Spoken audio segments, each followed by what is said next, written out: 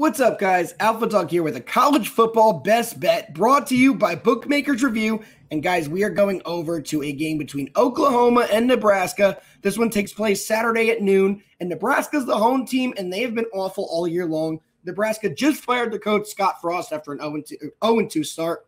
Both games they should have definitely won, and they lost both the first two games. Oklahoma's the sixth-ranked team in the country, and they are only 10.5-point favorites.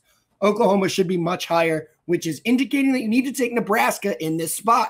We're taking Nebraska plus 10.5 here at home under a new coach. I anticipate Nebraska playing a great style game and playing hard for their new coach. So because of the way the line is and all the situations going into this one, we are 100% taking Nebraska. So yet again, guys, Nebraska plus 10.5 is going to be our college football best bet for this upcoming weekend. And don't forget, BMR has a $25,000 free-to-enter pick'em pool. You see it all the time. Tap the link below, join in, and come get some free cash. And also remember to take Nebraska plus 10.5.